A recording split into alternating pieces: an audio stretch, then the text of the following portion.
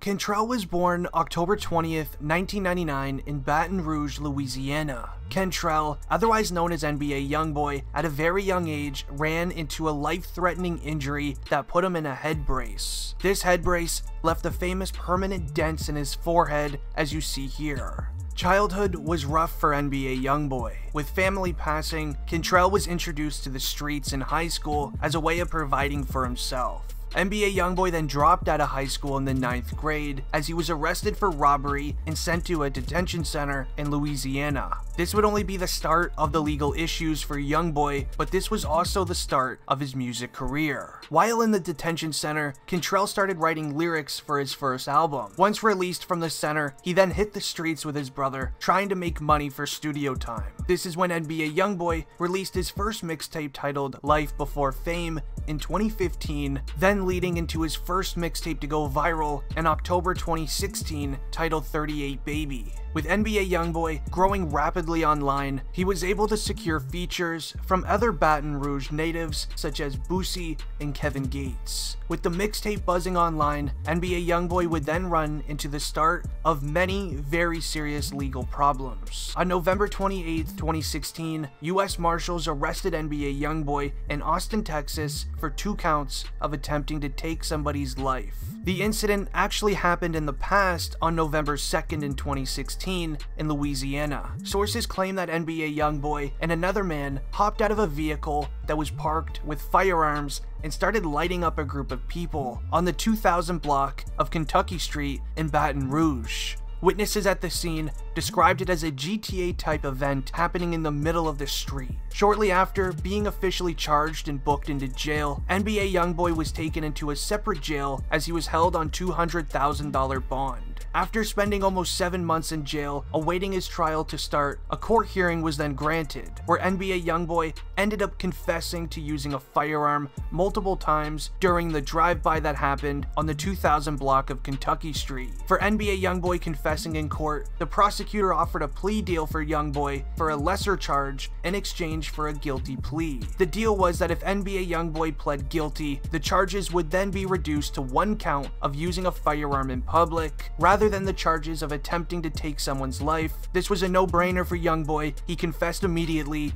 and took the generous plea deal. YoungBoy was then released on $50,000 bond. He was allowed to go home that day and went immediately to the studio. NBA YoungBoy would then get arrested a few more times within the next couple of years, but the story never ends with him, as on May 17th in 2019, according to multiple news outlets, NBA YoungBoy and his team were leaving a resort in Florida to perform at a festival in Miami.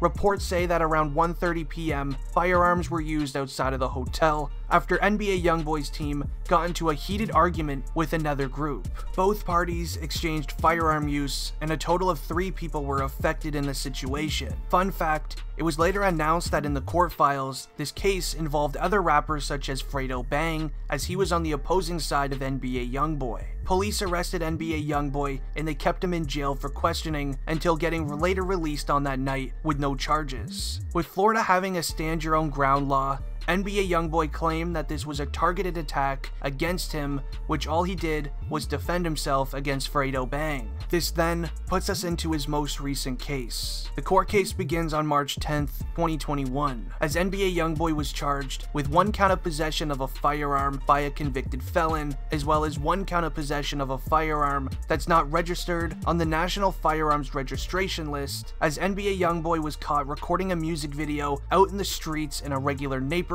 flashing around firearms and using narcotics. An older lady who lives on the street quickly called the police as she was worried about her neighborhood. She would go on to describe it as 10 to 15 males standing around a vehicle, playing very loud music, recording a music video, flashing firearms around that had loaded high-capacity magazines in them, and she was worried for her safety as well as her neighbors. After his arrest, a judge then ruled NBA YoungBoy to be too reckless and dangerous as a human being to be released into the free world, but they will allow YoungBoy to be released on house arrest. While on house arrest last year, NBA YoungBoy was directed to bring himself into jail for the trial to begin. Well, the case started, NBA YoungBoy was a no-show, and this means NBA YoungBoy had a warrant out for his arrest, and knowing his prior's record that I shared earlier, law enforcement were not going to be taking this lightly, so they called the FBI to get involved. With the FBI getting involved, they created a search team called Never Free Again,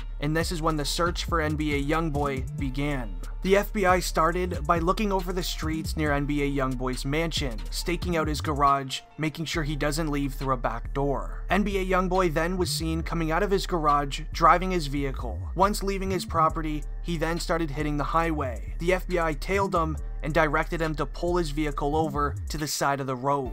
Allegedly, NBA YoungBoy started to pull his car over. He went to a complete stop and waited for the FBI agent to stop as well. Once the agent stopped his vehicle and started opening up his car door, NBA YoungBoy was seen then flooring it down the highway, ducking through traffic, trying to get away from the agent. NBA YoungBoy then ran into traffic and made him drift off to the highway, hitting the regular streets, but then once again ran into even more traffic, which made YoungBoy hop out of his vehicle and start a chase on foot. On this day, NBA YoungBoy was seen wearing designer shoes, skinny jeans, a jacket, and multiple diamond chains, which probably isn't the best outfit from running from trained FBI agents and a K-9 unit. From the court files, the FBI and law enforcement claim that they used what's called a perimeter circle. They get intel on where NBA YoungBoy would be as he took the chase on foot. They then create a massive circle around the area and start closing in on him bit by bit.